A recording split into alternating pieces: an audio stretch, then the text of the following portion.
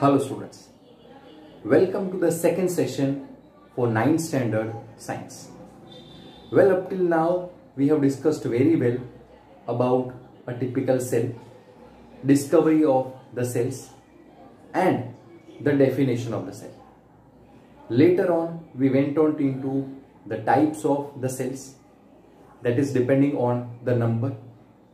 We have done unicellular and the multicellular.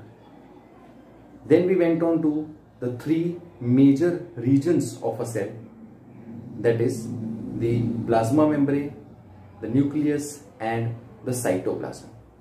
And we have discussed very well about the plasma membrane and the covering of the plasma membrane, specifically in case of the plant cells, that is the cell. So today our main focus of attention is the central region of a cell, that is the nucleus. Now let us examine the structure of a typical nucleus. Now if we observe the structure of a typical nucleus consists of the outer membrane, which is mainly double layered, and this double layer is not continuous. It is having some sort of gaps in between them, and these gaps are known as nuclear pores. Fine. Going into the structure of the nucleus, that is inner side, we find the fluid of the nucleus, and that fluid of the nucleus is said to be the nucleoplasm. So the materials, they can easily flow from the cytoplasm to the nucleoplasm through the minute pores that are present in the nuclear membrane. Now this nucleoplasm mainly consists of two major regions, the nucleoid and the chromatin. The nucleoid, which if it is very well developed, then it is said to be a nucleolus. So it mainly consists of nucleolus and the chromatin. Focusing on the nucleolus. Now this nucleolus is the main site for the synthesis of the proteins, and the chromatin network or the chromatin. These are somewhat thread-like structures which they become chromosomes at the time of metaphase of a cell division. Metaphase is a phase of the cell division. Now, this chromatin, which later on becomes a chromosome, it mainly consists of the DNA and proteins. So it is exclusively made up of DNA and proteins. Now what is this DNA? Let us see the full form of DNA. Now DNA, it is deoxyribonucleic acid. Now this DNA is ultimately responsible for maintaining the characteristics from one generation to the next. It means that we are humans. We have the characteristics of humans only. Just as, for example, a child is there. That child is having the characteristics of his parents. The parents are having the characteristics of their parents. So likewise, the characteristics are basically transferred from one generation to the next. Furthermore, a small segment of this DNA is known as a gene. So we can say that yes, a structural and functional unit of a chromosome or a chromatin is known as a gene. So gene are the units of the inheritance. Inheritance means the transfer of the characteristics from one generation to the next. Further, depending on the nucleus, if it is very well developed or not, there are two types of organisms. They are the prokaryotic organisms and the eukaryotic organisms. Let us dissect the word prokaryotic. Pro means primitive and karyotic means the nucleus. So if the nucleus is primitive, means if it is not very well developed, then we call it as a prokaryotic, and the organisms are known as prokaryotic organisms. Here a typical bacterial cell is there which is highly prokaryotic in nature. The second one, that is the eukaryotic cell. Eu means very well developed and the karyon means the nucleus. So here the nucleus is very well developed, and a lot of plants and animal cells, they are mainly eukaryotic in nature. Now let us go into the differences between the prokaryotic cell and the eukaryotic cell. Here there is an entire table that shows the differences between the prokaryotes and the eukaryotes. Basically, in these differences, we can easily observe the difference between the size. It means that the prokaryotes are generally smaller in size and the eukaryotes are mostly larger or they are bigger in size. The examples also we can easily observe it out. Later on, the difference in case of the ribosomes means the prokaryotes are not having a very well developed ribosomes, or they are absolutely absent also in certain cases. While in case of the eukaryotes, the ribosomes are also present there. The formation of the cell wall, so the differences will be able to observe in case of the cell wall also. The way with which they divide, that is the way with which the prokaryotes and the eukaryotes, they undergo some sort of division. So the variations in that case is also there. So a lot of points are there as the differences between the prokaryotes and the eukaryotes.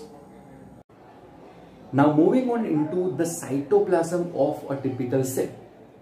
Now what is this cytoplasm? Cytoplasm is the fluid of the cell that is mainly and exclusively present between the plasma membrane and the nuclear membrane. Now this fluid, it is made up of various substances like the carbohydrates, proteins and fats. But the main function that is done by the cell is because of the cytoplasm consisting of various organelles.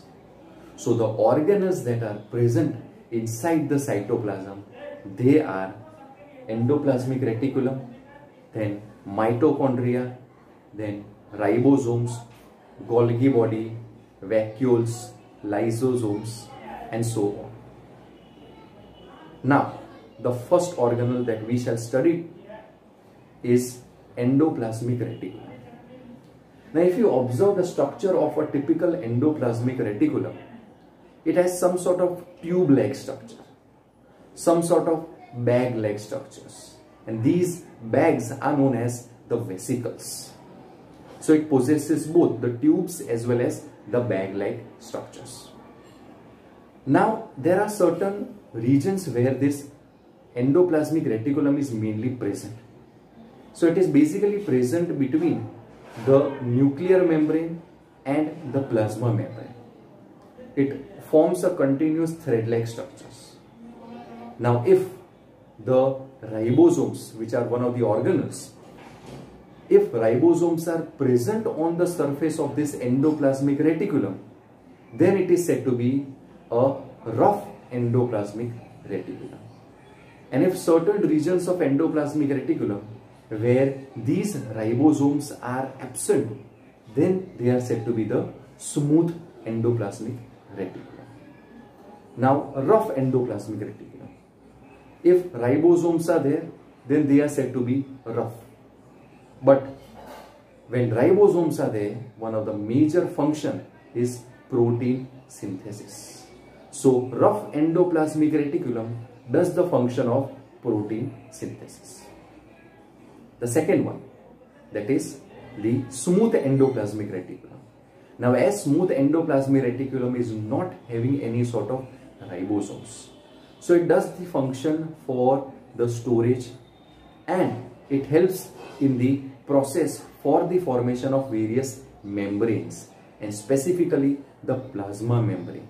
And that process is known as membrane biogenesis. Genesis means to prepare. So therefore it is said to be membrane biogenesis. Furthermore, this endoplasmic reticulum, it helps in the transport of various substances in between the cytoplasm. In case of a lot of vertebrates, it helps in the detoxifying the body. Means if at all some harmful substances enter the body, it automatically kills those substances and saves the organism. Now the next organelle that we shall focus on is the Golgi body. Now Golgi body was mainly discovered by Camillo Golgi. He identified the structure of a typical Golgi body, and he observed that like the other organelles, it is also a membrane bound organelle, having some sort of tube-like structures as well as a bag-like structure, that is a vesicle. It is mainly located near the endoplasmic reticulum. So whichever materials are given by the endoplasmic reticulum, they are mainly given to the Golgi body. So what Golgi body does? It mainly helps in the packaging of the substances. So it packs the substances in a well organized manner, and then later on it transports these substances to various other regions of the cytoplasm. Moving on into the next organelle, that is the lysosomes. Now lysosomes are some sort of typical round structures with a typical membrane. They have specialized enzymes present inside them, and these enzymes are known as digestive enzymes or the lytic enzymes. Now these digestive enzymes, they help in the purpose of digestion, that is in case of the amoeba. But in a typical cell, these lysosomes are known as the suicidal bags of the cell. Now why they are known as the suicidal bags of the cell? Let us dissect it. Now whenever the cell is not working properly, or whenever the cell is not in an organized manner, the lysosomes may burst, and as a result of which the digestive enzymes will be coming outside in the region of the cytoplasm and the nucleus. It will be killing off the regions which are not working properly. So ultimately the cell will die. So it is mainly killing the cell in which it is living. So therefore it is said to be the suicidal bags of the cell. Thank you very much. In the next class, we shall discuss in much detail about the other cell organelles.